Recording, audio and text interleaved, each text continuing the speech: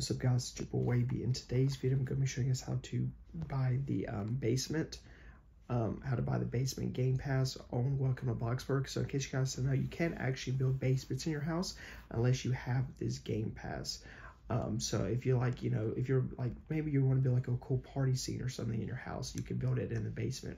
Or, for whatever reasons you just want to have a basement in your house, you do have to purchase this game pass in order to do it. So in order to do this, you just want to go with your mouse, go to the bottom right where it says store. Click the store right here.